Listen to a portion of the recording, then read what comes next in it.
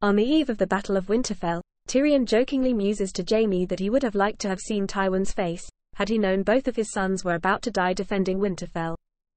Tywin is discussed between Jon and Tyrion after the Battle of King's Landing, where Daenerys apparently succumbed to the infamous Targaryen madness.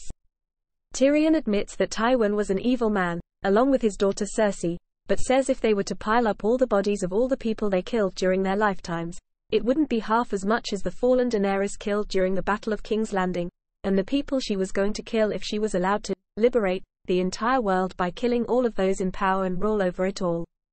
This leads to Jon reluctantly assassinating Daenerys. As the war over the Iron Throne ends, Tyrion becomes the Hand of the King to King Bran the Broken, as his father was Hand of the King before.